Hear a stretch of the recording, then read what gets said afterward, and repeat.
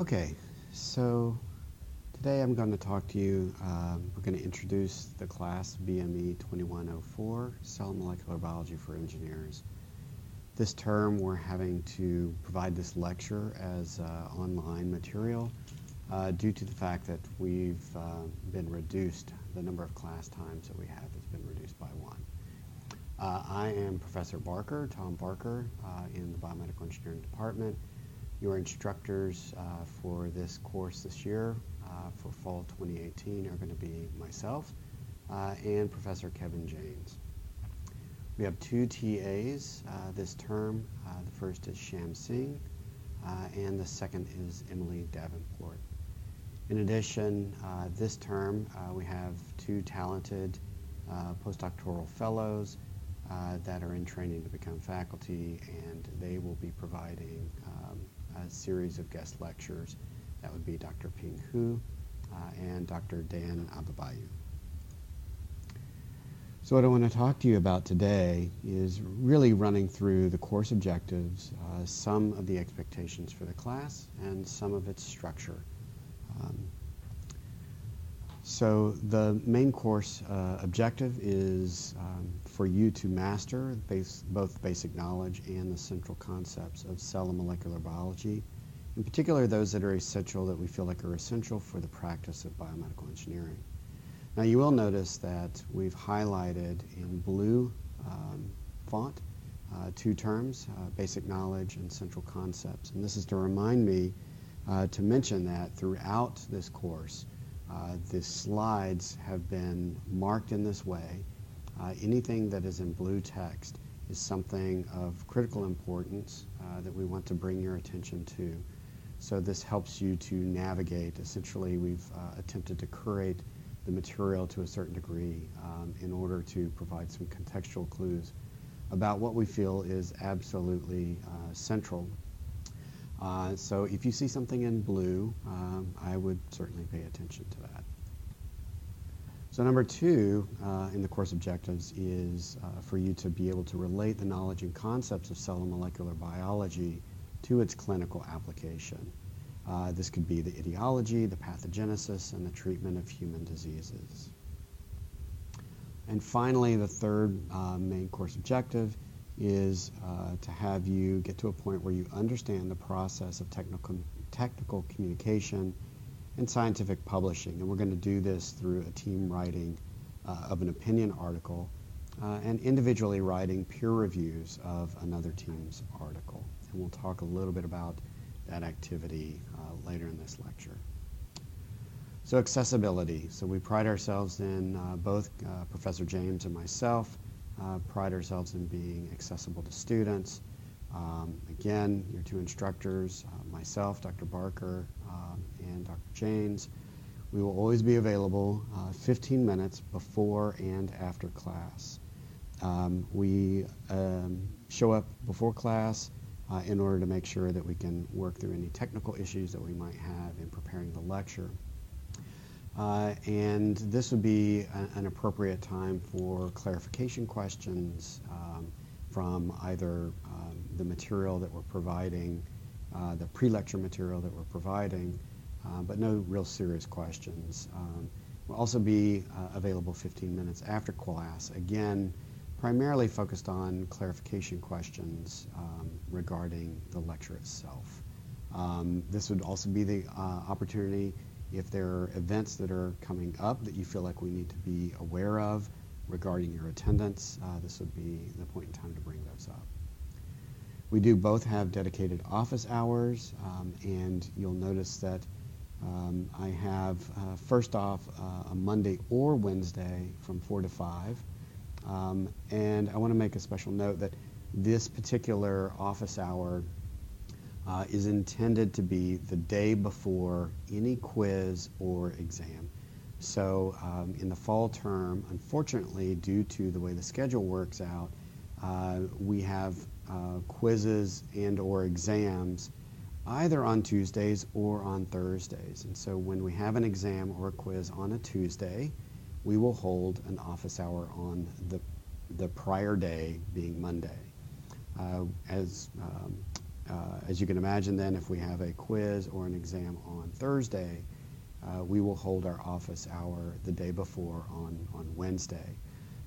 These office hours will be held in MR6, that's the adjoining building to MR5. So if you can gain access to MR5 and the lab space in MR5, you can walk through the building in order to get to 3502. I believe both MR5 and MR6 should be accessible to BME students, and so you should have no problem accessing these doors. If you do have an issue, please see the BME office and we'll make sure that you have access. Okay, so we will also both hold office hours on Friday from 4 to 5.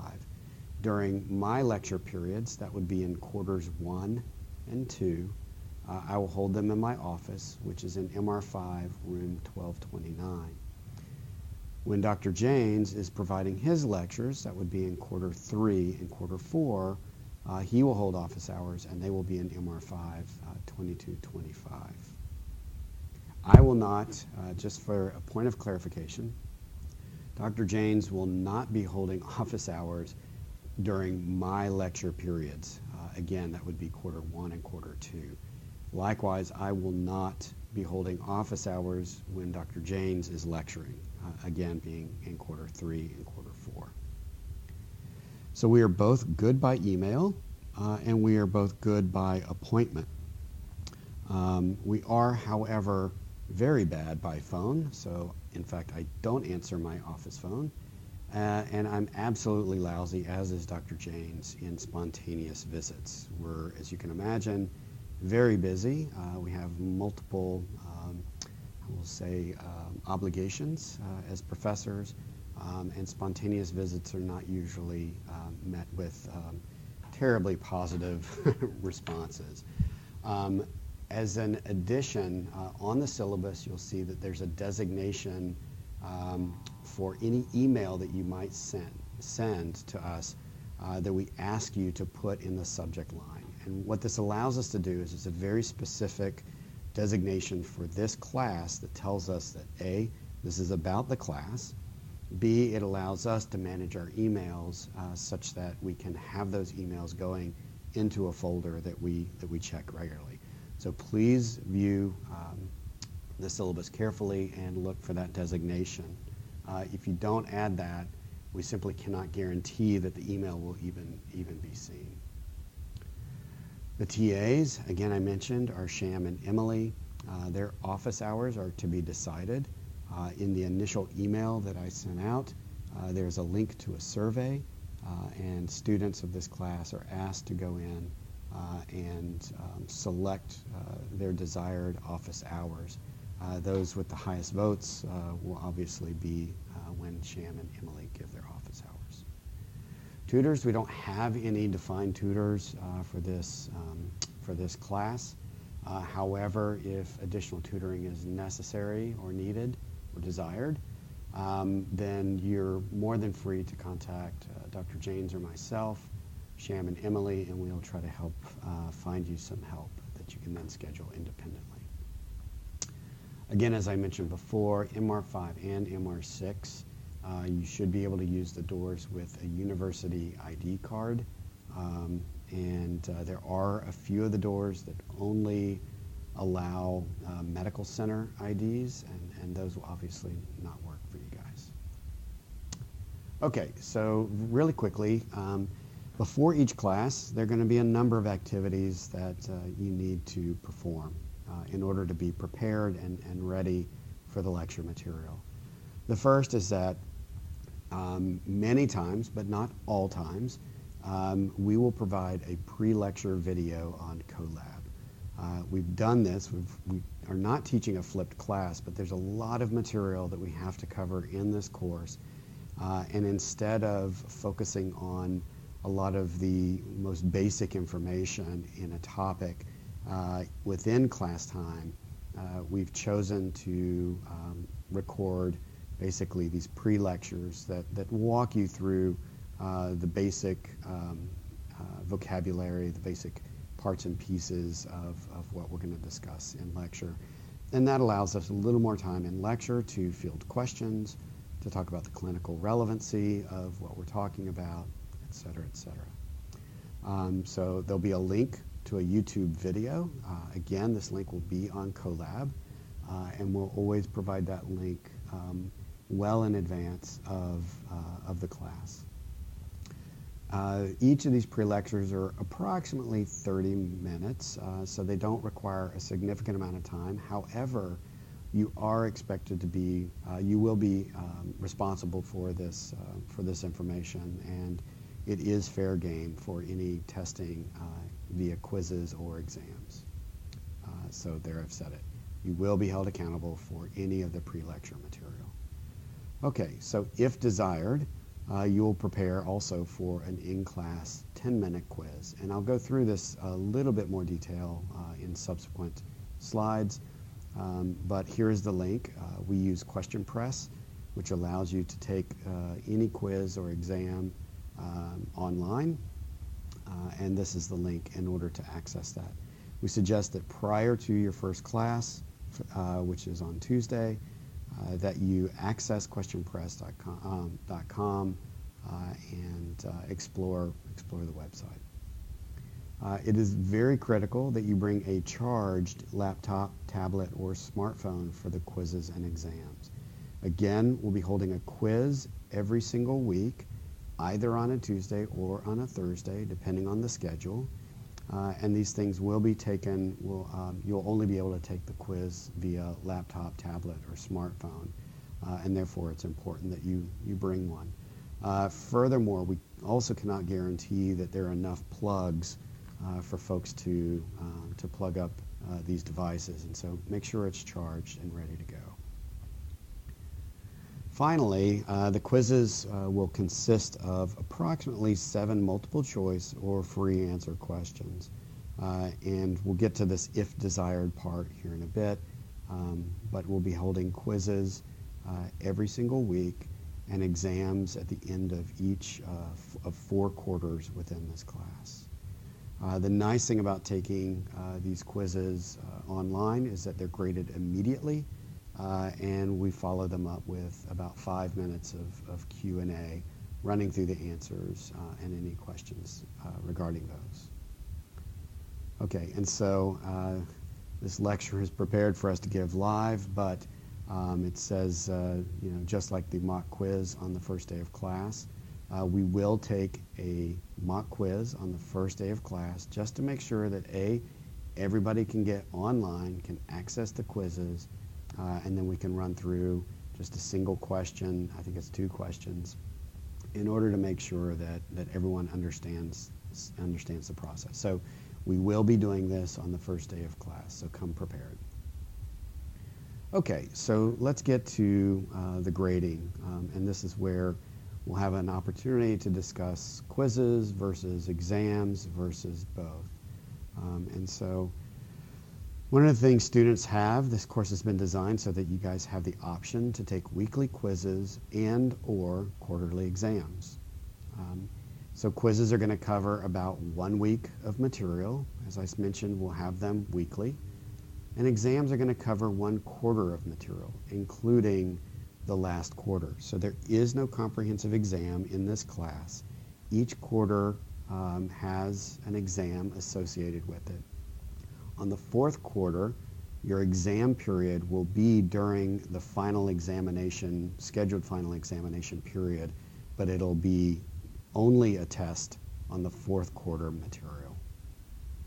Okay, so how does this work? So for example, if you take both the quizzes and the exams, so let's just look at quarter 1 for example. I think there are 4 quizzes and 1 exam. So let's say you take all 4 quizzes and the exam. What we're going to do is we're actually going to add up the quizzes and we'll ask which is the higher of the 2 scores. Did you score higher on the quizzes or did you score higher on the exam? Whichever you scored the highest on, we're going to count that as your quarter grade. And so, in fact, I guess I should go back. On the day of an exam, will actually be holding both a quiz and the exam on that day. So for instance, in quarter one, the fourth quiz is on the same day as the quarter exam, okay? And so what oftentimes might happen is that students will begin to take the quizzes. If they're unhappy with their performance, then they may choose to stop taking the quizzes or not concern themselves with the quizzes and focus only on the exam. Likewise, some students like taking the quizzes and are doing exceptionally well on them. They would then, on the exam day, come in for the first 15 minutes of that class period, take the quiz. If they're happy with what they believe their quiz score is going to be for that quarter, they can actually get up and walk out. They do not have to take the exam. Some folks choose to take the quizzes, all the quizzes, and the exam, and see which one they do better on. Okay. There are no makeups or no givebacks, because if you miss a quiz, you always have the exam that you can take. And so we simply don't do it. There are, under certain circumstances, have been in the past students who have asked to take the quizzes remotely. If that's something, let's say that you're on one of the athletic teams and you're going to be away and you want to take the quiz, but you want to take it remotely, there are possibilities to do that. You need to contact the TAs and the instructors in order to organize exactly how to do that. On the exams, however, they will be both about 4 to 5 times, so about the equivalent of the exam, the quizzes that you would have taken during that time. Because there are so many questions, we will provide a printout for navigation. On the exams, if you're sick or you have an excuse, a qualified excuse, we will schedule a single makeup exam in order to cover that material. But it's absolutely critical that you alert us ahead of time if you know that you're going to miss the exam. Even if you wake up the morning of the exam and you are throwing up and there is absolutely no way you're going to get in, go ahead, please email the TAs and ourselves that you're going to miss this so that we can get you on the list of makeup exams. So I want to talk a little bit about so-called tricky questions. This is only my second time teaching this class, but this class has a history, according to students, of presenting tricky questions, and I want to discuss that at this point in time so that we're on the same page. Of course, so what I'd like to do in order to give you an illustration of what these tricky questions might look like is to do a little bit of a verbal exercise here. Of course, this works much better in person, but I'm going to attempt to do this in this recorded fashion. So let's say pots quickly about a dozen times. Pots, pots, pots, pots, pots, pots, pots, pots, pots, pots, pots, pots. What do you do at a green light? Now, normally what you would say is stop, because you're so used to saying, it's a verbal trick, right? Pots, pots, pots, pots, pots. And verbally we want to say stop, right? Because it's so close, but the actual answer is go. This is the essence of these tricky questions. And what it gets to is this idea of developing regurgitative study habits, right? So things like building up, trying to memorize, strictly memorize material. A lot of times what this does is it's going to trick you into thinking that you really know the material, right? Pots, pots, pots, pots, pots, and then we ask a simple question, but it's in a reverse order than what you're used to, and you make a knee-jerk reaction, you answer the question, but you haven't actually stopped to think about what the question is actually asking. This is the essence of these tricky questions. And so what both Dr. Janes and I are going to strongly suggest is that you try to avoid these regurgitative study habits and try, fewer flashcards, fewer of these memorization techniques, and focus more on talking about cell and molecular biology. Talk about it with your peers. Talk about it with us. Ask questions in class. Get clarifications. Get to a point where you really understand the material. And there are going to be plenty of opportunities for you to do this with your peers through the writing of these manuscripts, through studying, with the TAs, through the online materials, the online resource known as Piazza, which you can find on the CoLab site, and with us, me being both Dr. Barker and Dr. James. The other thing is that we want to really encourage you guys to just stop for a minute. And when you read the question, think about the actual intent of each question. Are we asking you a simple recall question, right? Like, what is the definition of X? What does A interact with, right? Versus a critical thinking question. Does it have you think about a process, right? Okay. So that's the quizzes and exams. And again, I'll hold a little bit of a Q&A at the beginning of class, the first day of class, in order to address any concerns that have come up as a response to this introductory material. So 60% of your grade is focused on quizzes and exams, right? So the actual material of the class that we're lecturing on. The next 30% is going to be that of a team paper, okay? So team papers are going to be focused. You'll see on the syllabus, we'll eventually post a topic. These will be papers, teams of 3 of you. The 3 members of each team will be selected by us, right? So we are going to construct the teams. And the point of constructing these teams is to try to diversify the teams, both across different levels of skill, different levels of experience, of background, right? And the goal here is that oftentimes you're working on teams that have very different skills than yourself, very different backgrounds, very different capabilities. And it's important that you're able to work within these pretty diverse teams in order to generate a product of high quality, okay? And so this is not just educational, it's from a standpoint of cell molecular biology. It's really about trying to teach you guys how to deal with conflict, how to deal with perhaps even differing motivations. And so these are all quite critical. There is what we're going to call a nuclear option this term. So very, very rarely there's just an absolutely inconsolable team that just simply cannot function, okay? The only time in this particular case, on this particular term, we're going to allow an option that someone can actually get voted off, quote unquote, the island, right? So there are only 3 of you. So, the 2 that are choosing to vote someone off, they have to do that paper on their own. The one that gets voted off has to do their paper on their own, right? So it's not a great option for anybody.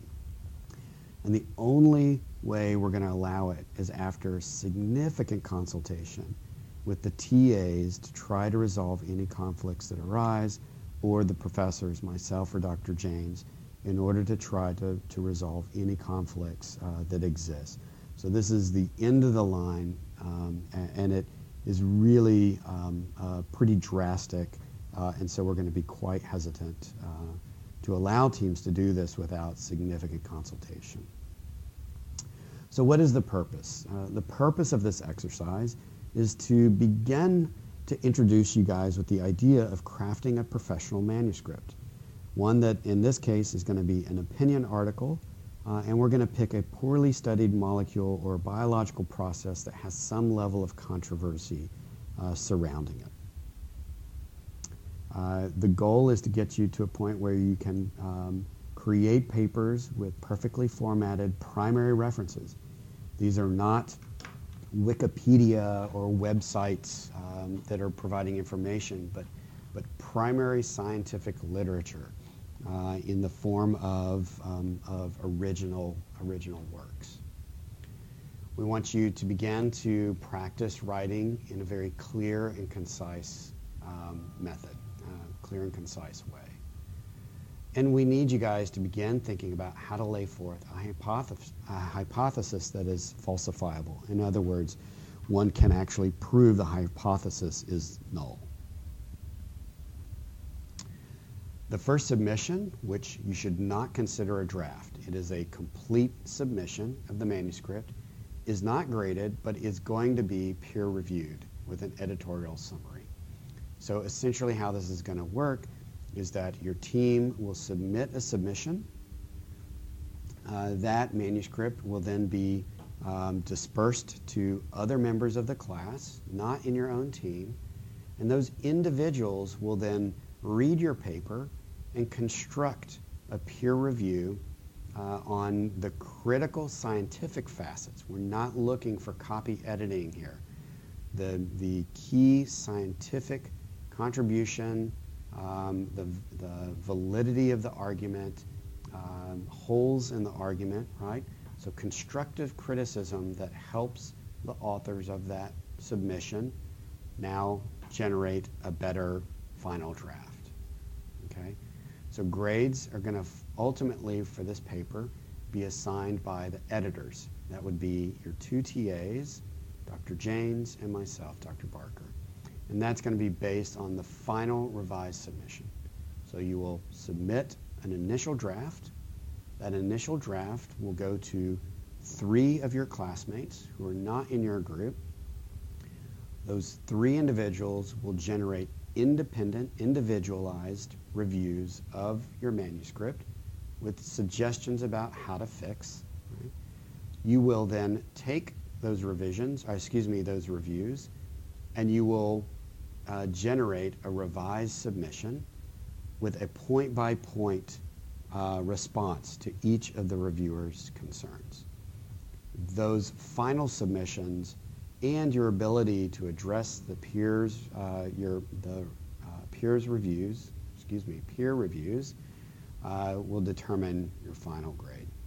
Now, there's benefits in this, right? So one is that of your team, let's say you're on a member of it's person A, B, and C. Now, when you flip into peer review mode, you're going to be reviewing, your team will review 3 different manuscripts, right? Person A will review, let's say you're team 1. Member A might review team 16's paper, and person B might review team 7's paper. And member C may review team 20's paper. And so you're going to have the opportunity to see other people's work. Now, obviously, you cannot plagiarize their ideas, but there's an opportunity then as a group to come back and say, oh, I saw this team did a really great job of X or Y or Z, and I think we might want to consider that type of an approach on our paper, right? So it both benefits the team and their ability to make their paper better, but it also rewards the reviewers, right? Because they can take that experience and that information back to their own teams. Okay, so recommendations for the team paper. Don't think in terms of right or wrong. There are no right or wrong answers. The grade here is going to be determined by the combination of your logic and your scientific understanding. Okay? There are controversies for a reason, because we haven't gotten to a point where we dogmatically know the right or wrong answer, and therefore there is a debate in the field of cell and molecular biology on the topics that we choose. And so again, don't think in terms of right or wrong, and that can be quite difficult for second years, but think more along the lines of using your logic in combination with the scientific understanding that you're developing through reading these original works. Number 2 is that the topic will steer you towards material that we cover early in the semester, and that's done intentionally. But it's absolutely critical. The best papers always look for clues and connections throughout the class, okay? So the topical area, while it'll be focused on something covered early in class, there will be connections to material taught throughout the class. And the more that you can embrace that and expand upon your scientific understanding in this topical area, the better your paper will likely be. Finally, if your team paper is not about an idea, then you are just writing a book report, right? We want to see a concept, a hypothesis, right? An idea that you're putting forth for consideration based on what you've read and how your team thinks about what you've read, okay? If you are giving us a laundry list of so-and-so did this and so-and-so did that, then what you're doing is writing a book report, and we're not interested in that. And remember, every poorly understood molecule or process is a puzzle waiting to be solved. And someone told me engineers like to solve puzzles. So let's see how well you guys solve this one. The last 10% of your grade will then be based on these individualized peer reviews. And there are lots of motivations for doing peer review for Dr. Janes and myself, Sham and Emily, who might be writing manuscripts. The first is the altruistic purpose, right? Which is that we all want to make the scientific work of others better, right? We want what gets published in peer-reviewed journals to be correct to the best of its ability, right? Because if false information is published and gets out into the community, it can lead us in wrong directions, right? And so by making others' work better, more correct in our eyes, we have an opportunity to serve the community. There's also a selfish purpose, which is that it helps us to sharpen our own thinking, right? By reviewing my colleagues and others' work, I can begin to think about things in perhaps other contexts, right? It also allows us to see the most cutting-edge work. Who's doing what? And how are they going about answering these kinds of questions? And it's in a pre-publication state, so you get to see it sometimes as much as a year or more, unfortunately, a year or more before it ever sees the public's eye. And thirdly is that good reviewers can gain a lot of clout or respect. So let's talk a little bit about what makes a good peer review. Good peer reviews are unambiguous. They are insightful and incisive, okay? So be direct. Tell them what they need. And they're also both general and specific in their comments, okay? So they need to instruct the authors to a certain degree in how to actually make the paper better. You don't want to just say, oh, you have a flaw in your logic. That's not a terribly helpful review. If you can get to why there's a flaw, you know, this author published this paper that actually contradicts your specific, you know, the premise of your logic, then that is a helpful comment. They can go, they can pull that manuscript. Maybe it's something that they hadn't found. They can pull that manuscript and modify their approach to the paper based on information that you're giving them. Peer comments must be addressed, as I mentioned before, in the final submission, and it must be done in a point-by-point response, okay? So you're going to break down, each team will get their 3 reviews, and they'll break down those reviews in a point-by-point fashion. So what are the individual concerns, considerations that the reviewers feel the authors must address in order to make the paper of high enough quality to be published. More details will come as the dates draw near, and on CoLab we will provide copious amounts of information about how to write, right? How to write scientifically, how to construct a scientific paper, examples from past classes, examples from ourselves, about how to give you some demonstrative examples about what we're really looking for and what the quality of manuscript that we're looking for. Okay, so enough of the paperwork issues. What are we going to cover in this class? Well, so we are covering cell and molecular biology.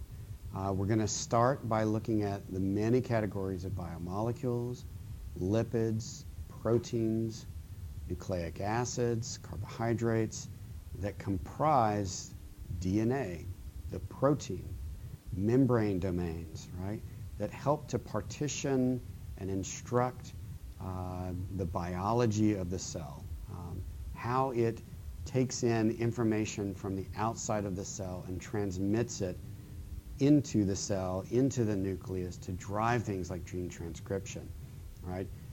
Perhaps it's even gene transcription of proteins that will be then secreted that then can subsequently interact with the cell in an autocrine fashion and further change what that cell is doing. We want to understand fundamental processes, things like membrane transport, replication, transcription, translation, metabolism. We want to understand the extracellular matrix microenvironment, a little bit of mechanotransduction in this class. And then one of the highlights of this class is really understanding cellular immunology. It's a critical topic in bioengineering, from everything from understanding the progression of cancer, the development of fibrosis, things that Dr. Janes and myself study, to regenerative medicine, how inflammation and immunity impact things like cell phenotype and drive either promotive repair or fibrotic repair. We want to try to tether these fundamental principles to human disease and clinical applications, from anything from like a rare disease like listeriosis to more common diseases like diabetes. And finally, we want to seek to identify applications most closely connected to the associated cell and molecular biology. Okay, so I'm going to talk really quickly about a little bit about myself so you get an idea of where I'm from and what I'm all about. And then I'm going to do my best to introduce Dr. Janes to a certain degree. All right, so I achieved I got my Bachelor's of Science degree in a small liberal arts college. I did it in chemistry and I minored in physics. And just to age myself, my degree was conferred in 1995. So that's 23 years ago. I received my bachelor's degree. Interesting and fun fact about myself is that somehow I found myself with a degree in chemistry and physics building flight simulators. And I did that for about a year between my undergraduate and graduate school. It probably helped that I had been flying since I was about 8 years old. So I still can remember my father and grandfather boosting me up on encyclopedias, and they would run the foot pedals, right, the rear rudder, and I would steer the plane, landing and taking off as early as 8 years old. So I thought at one point in time this is what I was going to do for a living. Built flight simulators for a company that sold them to all the major airlines. I've actually built the databases for some major airports like Charles de Gaulle and Paris. I built the Denver airport. I built the Dallas airport. And so I had a lot of fun doing that. At some point in time, the company asked the employees, what we can't just do flight simulators. What are some other interesting things we should simulate? And I did a lot of research and got really fascinated with this idea of building surgical simulators. So one would import information from CT, MRI, PET scans, download that technical information, and actually generate a virtual reality simulator for surgeons to actually practice on. In fact, you could do a patient-specific test run of a difficult surgery before you ever saw the patient. And I got so excited about this that When they decided to do bus simulators, I was fed up and left. And that started my long journey down the path of biomedical engineering. I got my master's degree in about 1999, and my research focused primarily on creating biopolymers for regenerative medicine, and I used the inspiration of our own blood clotting protein. So this is the major protein in your bloodstream that circulates in an inactive form and is proteolytically cleaved upon activation. It forms a dense fibrillar meshwork that traps blood cells, red blood cells, platelets, and this polymer matrix is called fibrin. And so I spent a number of years trying to engineer fibrin to deliver growth factors to instruct regenerative medicine outcomes. I followed that up seamlessly with a PhD in biomedical engineering. And in this case, I shifted gears from trying to create biopolymers to trying to understand the fundamental mechanisms of how cells and their extracellular matrix.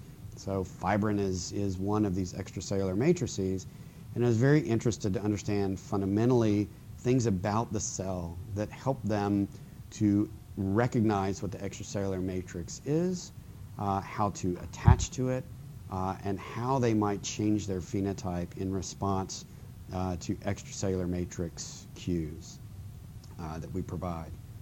So after following my PhD, I did a postdoc in matrix biology at the University of Washington and the Hope Hart Institute.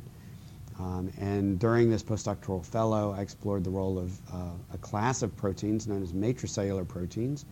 These are extracellular proteins, so they're proteins that are secreted into the extracellular space, but they don't play any structural role. Rather, they act both on the matrix and on cells to regulate things like cell adhesion. And my interest was in how they regulated cell adhesion critical to matrix assembly. So again, this idea from a regenerative medicine perspective, how do you get a cell to make a tissue, right? To make the matrix, to populate the matrix, and do this in a way that makes regenerative sense.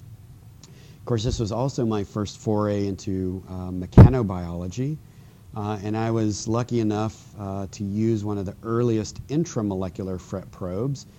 In this case, an investigator by the name of Viola Vogel had turned the extracellular matrix protein fibronectin, which is a pretty complicated, very large, complex extracellular matrix protein, into its own FRET probe. And so what this allowed us to do was explore the impact of cell-derived forces. So when cells would grab this protein and exert force on it, the cells can actually change the actual conformation, the shape of that extracellular matrix protein, and instruct the protein's biochemical activity. And I found this very fascinating. I followed that up with a postdoc / senior scientist position in bioengineering at the École Polytechnique Fédérale de Lausanne. That's supposed to be the EPFL, not the EFPL. And that's located in Lausanne, Switzerland. And here I got to work with, I had the pleasure of working with one of the probably preeminent bioengineers, a guy by the name of Jeff Hubble. And in his lab, we began to engineer extracellular matrix proteins, their specific conformation, in order to instruct integrin-specific engagement, driving things like stem cell differentiation. I have been a professor since 2006 when I left the EPFL. I started at Georgia Tech, where I spent 10 years. About 2 years ago, well, almost actually 2 years to the day, my wife and I and our family moved to Charlottesville to take a professorship at UVA. When I am not in the lab, I focus a lot on family. My wife, Dr. Shannon Barker, is also a PhD in biomedical engineering. She serves currently as the Director of Graduate Studies in the School of Engineering and Applied Sciences. And so she essentially sets policy and runs the graduate programs from the Dean's office in all disciplines of engineering. My son Leo, I apologize for the Georgia Tech hat. This was quite a number of years ago, and my daughter Finna. I have a healthy love of food and cooking. This is actually a traditional Irish stew that I made during a 5-week stint in Galway, Ireland, when Shannon was teaching a study abroad program there. Have a really a strong love for food and cooking that permeates, I hope, permeates even my lab. I have a love of farm, so we bought this little property way out in the middle of nowhere, Albemarle County, just to say that the sun shines on us. Here we have a rainbow over it. When I'm not in the lab, I guarantee you I'm working my rear end off at the farm. And finally, our whole family has a very healthy love of travel, and we take every opportunity we can to go abroad and visit new cultures and new countries. So a little bit about Professor Janes. He also has, he actually has a Bachelor of Science in Biomedical Engineering, probably one of the first. He did this at Hopkins and studied actually in the lab of one of my good colleagues from Georgia Tech, who had since moved to Georgia Tech. I was a graduate student with Dr. Janes studying biopolymers for DNA delivery, which resulted in a nice manuscript. He double majored also in Spanish, and with this was able to get a Fulbright scholar in Santiago de Compostela in Spain. Again, looking at biopolymers for protein and chemotherapeutic delivery, so very sort of traditional materials, drug delivery. From there, he went and did his PhD in bioengineering, looking at his title of his dissertation being a quantitative analysis of the cytokine-mediated apoptosis cell decision process. From this, published a number of quite remarkable papers, which led then to a postdoc in more traditional cell biology, where he looked at cell specification during memory acinar morphogenesis in vitro, again leading to a number of quite impressive papers. What he was doing as a second year was, you can see a couple of videos of Professor Janes. I think I would have broken my neck in that. But he was definitely a grinder. Loved to ski. That's something Kevin and I both share. Of course, I'm more of a snowboarder, and that came to an early. My snowboarding career came to an end in Switzerland when I broke my back, trying maybe a little bit of what Kevin was trying there on those rollerblades. His first real stint in the lab was again as a second year, and so I think the encouragement from both of us is to begin even as a second year to start thinking about the possibility of joining a lab and exploring your options to join labs. We're both very strong prominents for undergraduate research, both in our lab and trying to help individuals find lab homes. So, okay, so things to do in this class, and this should wrap us up. One is remember to think about the evolutionary pressures and constraints on the topics we cover. Nothing in biology makes sense except in the light of evolution. Ask questions. We all we all benefit intellectually from the discussion, and there is a chance that it could benefit your final grade. Things to do outside of class. Attend office hours if you have questions or need help. Focus on practicing the vocabulary more than memorizing it. Use it in a sentence. Understand how it works. Talk about BME 2104 topics amongst your friends. Ask and answer questions on the Piazza discussion board. So it is an open forum for students to provide questions. Students can also answer, and the TAs are monitoring the Piazza board. We are monitoring the Piazza board. It'll be divided up topically. And so we have the opportunity for students to answer and for TAs and professors to come back and say, yes, that's correct, or to tweak those answers, right? So it really is in this dialogue that we have back and forth where we all understand cell biology better and better. By the mid of September, be working on your final paper continuously throughout the semester. We cannot understate, or overstate, excuse me, we cannot overstate this fact. Because the reality is that if you wait until the last minute, this will not be a well-constructed manuscript.